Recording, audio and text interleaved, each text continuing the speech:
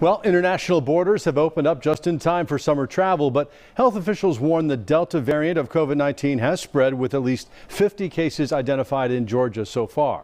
Now, experts at Wellstar Kennestone Hospital offer some advice on how to keep yourself safe. Fox 5's Laura Neal is live there tonight. Laura, what's the #1 tip they're giving us?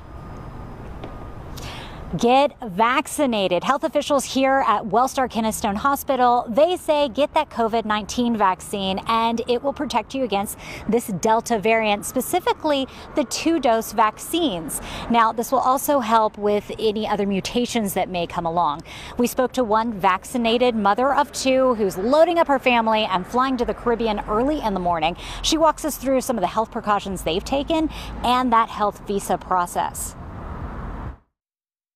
I don't think the process was difficult, but the anticipation for making sure we checked all of our boxes and then also waiting for them to reciprocate anything we needed is a little bit stressful. Lexi Power and her family leave early Wednesday morning for St. Kitts and Nevis. Traveling with young kids is always an adventure, but with COVID-19 precautions, they had to add health visas and negative COVID tests to the planning process. Even though we were fully vaccinated, we still had to prove that we weren't currently carrying the virus. Power says the country's tourism website suggested using testfortravel.com to locate an approved test 72 hours before departure. Everyone tested negative.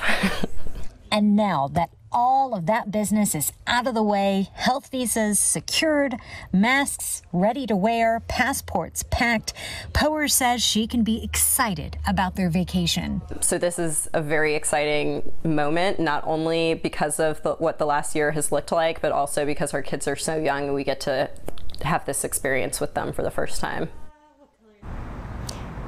Lexi says these will be the first stamps in her little girl's passports, and they have to have negative COVID tests when they re-enter the States, which their hotel will organize within 72 hours of returning home. Reporting live in Cobb County, Laura Neal, Fox 5 News. Thank you, Laura.